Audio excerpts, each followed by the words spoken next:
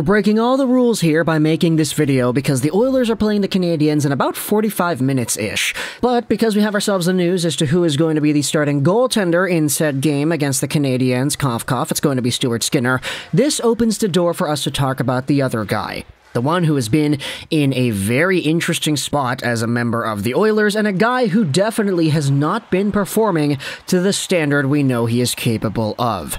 It's yet another video about goaltenders after Luongo, Demko, Luongo, Cal Petersen, Markstrom. Today we're going over to Edmonton and we're talking about Jack Campbell and whether or not he could be sent down to the AHL. This comes to us from Jason Gregor on the DFO Rundown Show. Take a look at what was said here. The entire segment is available on Twitter.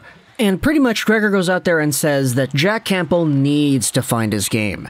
And how when it comes to Cal Petersen and Jack Campbell, the two situations aren't all too different. Now, Cal Petersen, we had talked about him the other day, when he did get sent down to the Ontario Reign, he's making $5 million a year. And he's going to be doing that till the end of 2020, was it? 2025, I believe. He's got a 3-year deal at 5 AAV, so him getting sent down was a pretty big deal. Gregor's main point is that Jack Campbell is kind of in a similar boat, and when it comes to the optics, who cares about the optics? Everybody knows what's going on here. Now, for those who are unaware, Jack Campbell is a 30-year-old goaltender making $5 million a season till the end of 2027. He signed on with the Oilers as a free agent to be their #1 guy, because as a member of the Toronto Maple Leafs, he was actually more than good. He had a .921 save percentage in 2020-2021, had a .934 save percentage in that series against the Canadiens, and then last year he had a .914 save percentage in 49 games, and unfortunately an .897 save percentage against Tampa Bay. However, he wasn't really the problem against Tampa Bay. It was just a very high-scoring series from both sides. Even Vasilevsky was kind of shaky in that first series against Toronto. This year, though, Jack Campbell, in 13 games played for the Edmonton Oilers, has a .412 goals against average and an .872 save percentage. That is not good in the slightest. And as a result, you have yourselves all the speculation and all the talk going on about Campbell and how he's been slumping and how he's been doing this and how he's been doing that. And combined with the idea that Jack Campbell is always talking to the media and he's calling himself out because he's been always that type of guy to do so, he's a very sensitive fellow, it appears. And even when he was on Toronto, there'd be interviews that he would do where he talks about how bad his own play was, and it looked like he was going to cry, honestly, sometimes. He's a really mentally tough on himself type of guy. And so seeing him go through what it is that he's going through, where he is playing very poorly, I mean, a 4 goals against average is not good in the slightest. Gregor is pretty much saying, hey, send him down to the AHL. Like, nobody's going to claim him because everybody knows what's going on. The guy is not performing well. He needs to find his game, and he will probably be able to do that if he plays a stint with the Bakersfield Condors. In fact, this is what FRIEDMAN said on the recent Jeff Merrick show. He said that perhaps the Oilers should consider telling Jack Campbell to take a break from talking to the media because he's so hard on himself and he beats himself up. It might be for the best. For argument's sake, FRIEDMAN brings up what the Kings did with Cal Petersen, sending him down to the AHL, and asks would any other NHL team consider doing that. FRIEDMAN says if, and I repeat if, the Oilers did that, Campbell is not getting claimed. They wouldn't have to worry about that. And so, hey, it popped up again here. Look, I'm going to be honest, I didn't read the FRIEDMAN tweet before we actually talked about it here on the channel, so I'm kind of surprised that both Gregor and FRIEDMAN said the same thing, that, yeah, no, Campbell could get sent down on waivers and nobody is going to claim him. Everybody knows what's happening here. If you want an extended look, this is what Gregor wrote about when it comes to Campbell and his performance on OilersNation.com. The article will be linked in the description. When a goalie struggles, it is very noticeable. Pucks go through him. Routine saves look difficult when there's no place to hide. When a forward is in a scoring drought, he can still contribute with a strong forecheck or be sound defensively and find ways to feel good about his game. When a goalie isn't making saves, there is no other outlet to gain confidence or help the team win. 38 goalies have played over 10 games, and Campbell ranks 37th in save percentage at .872. Only Cal Petersen is worse, and the Kings just put him through waivers and send him to the AHL. Campbell is 38th in goals against average. John Gibson is 37th at .399. Campbell and Skinner play behind the same forwards and defense, but they have vastly different numbers via sports logic. take a look at this. Goals saved above expected. So this is the same stat that we had talked about in the video yesterday about Jacob Markstrom. Jack Campbell is last in the NHL amongst all goalies over 10 games played with a negative 14.4 ranking.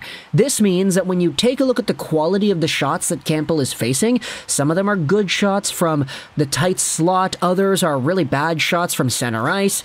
When you take a look at all the quality of these shots, Jack Campbell has allowed 14 more goals than he probably should have. You want a positive ranking for goals saved above expected, because what that means is that you're actually saving shots that should be goals.